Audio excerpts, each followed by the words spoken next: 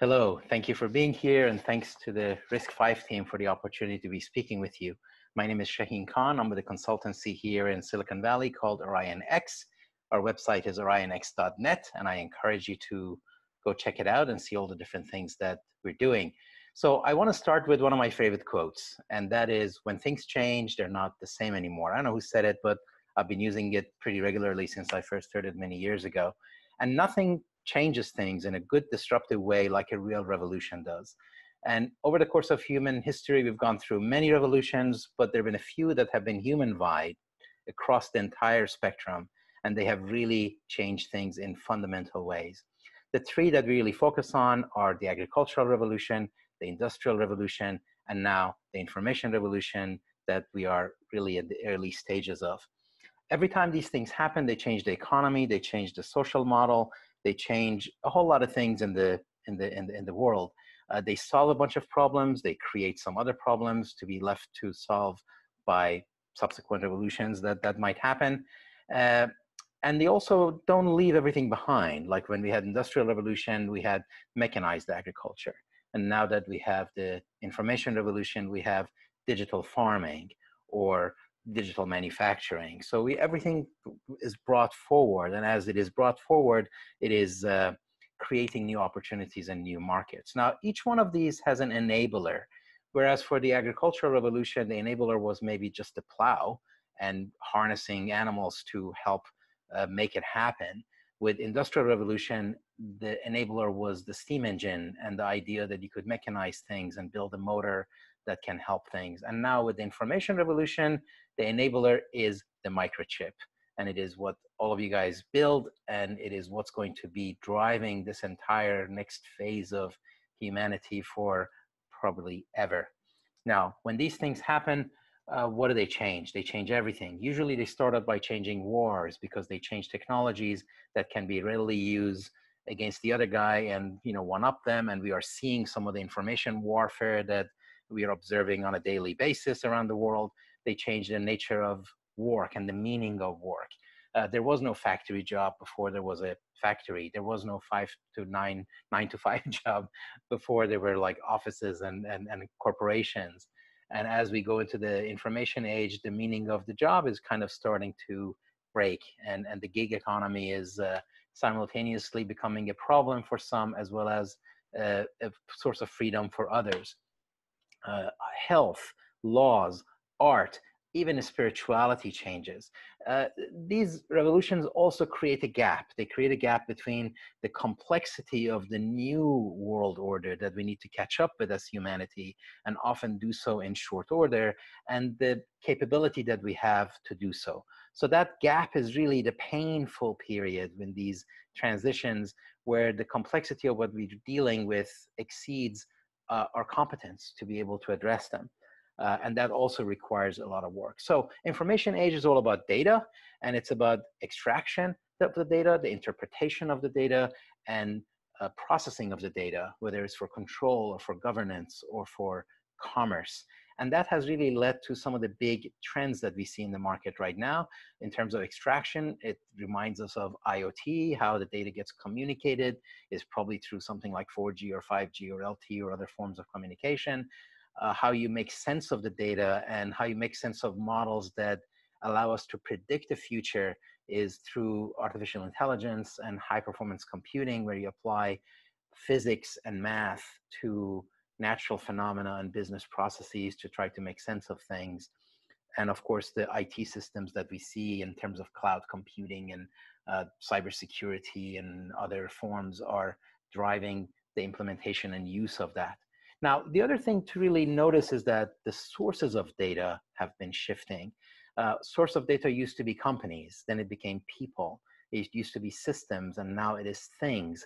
And every time another source of data gets added, entire industries are created, entire multi-hundred-billion-dollar industries with new players and new winners start emerging, probably within a good 5-10 years after these pivot points are achieved, where you extract the information content about things, you structuralize it, you build applications that manipulate it and bring value out of it.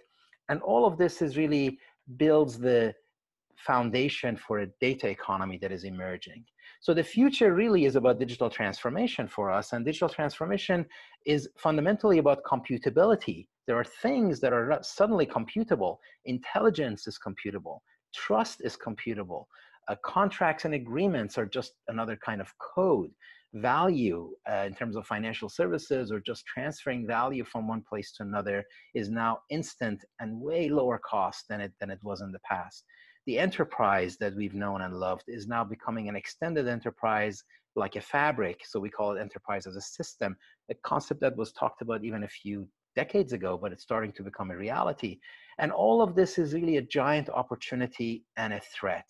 If you do it and you do it right, you'll be good for the next couple of decades. If you don't do it right, and it turns out you had to, that can really be bad news for an organization.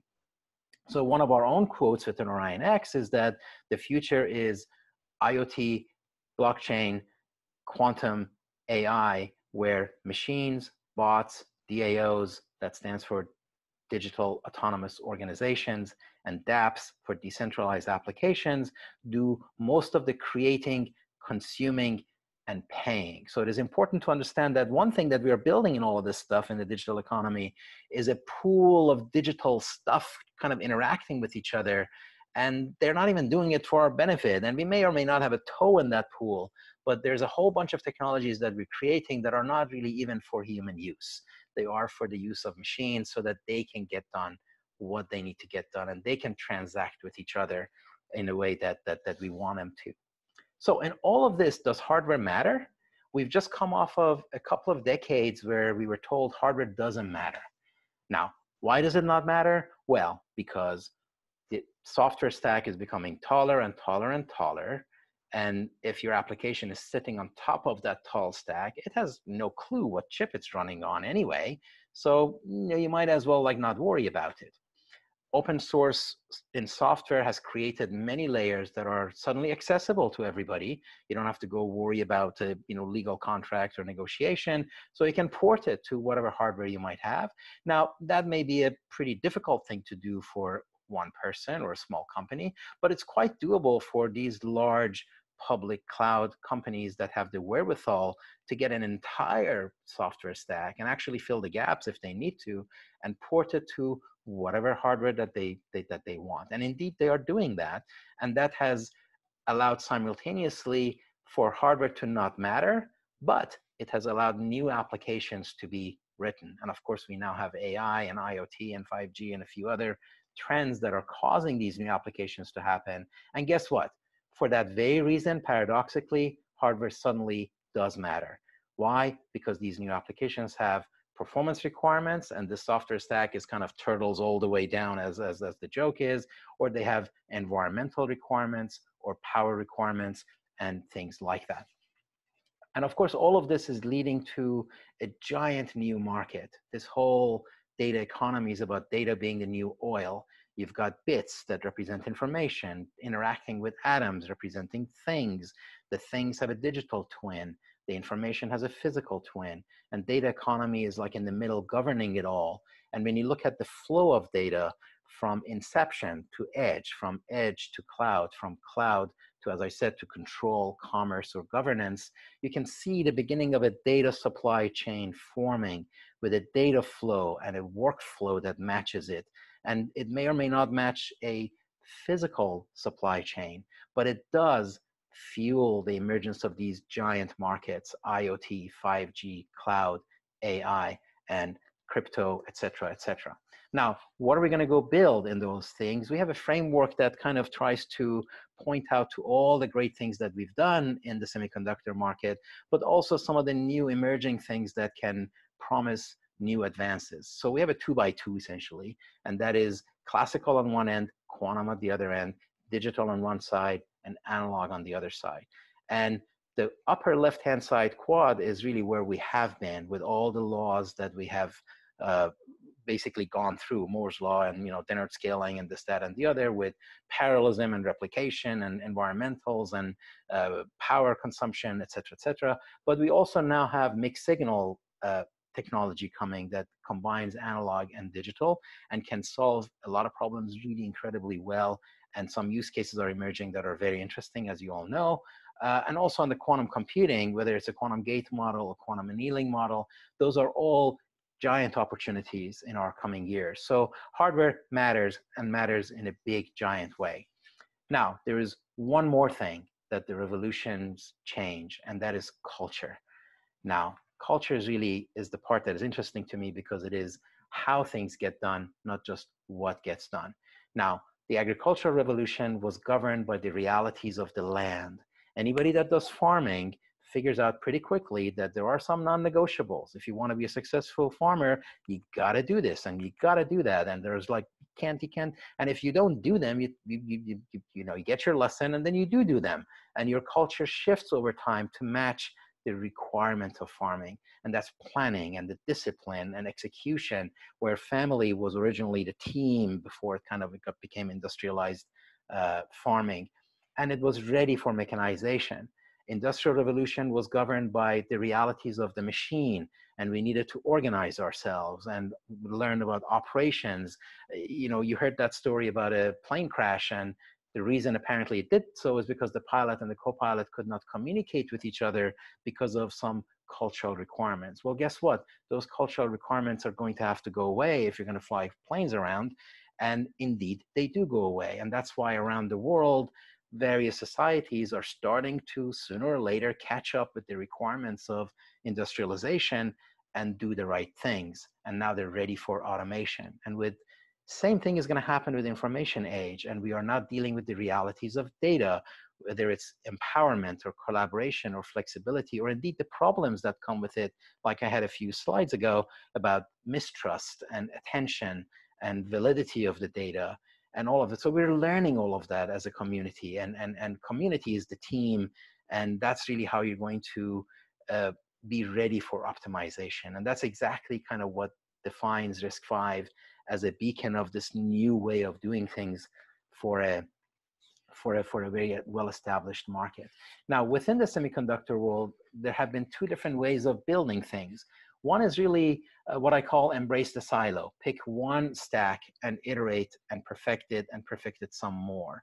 The other way has been the open way, embrace the chaos, if you will, where you do a best of breed and you try to integrate. It's a great model, but it is expensive, and keeping everything consistent is very difficult. So one of the innovations that we see with information age and the culture of information age is indeed the new model, which I call aligned diversity, where the framework for consistency and compatibility and advancement is there, but it allows you to go do a lot of different things that is within that model. And I think that's the way of the future for a very good while.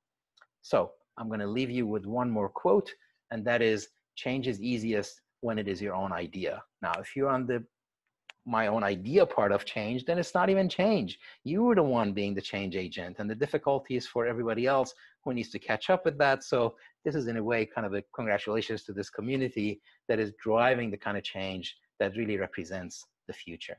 So with that, I pause. I thank you for your attention, and I look forward to interacting with you online and offline.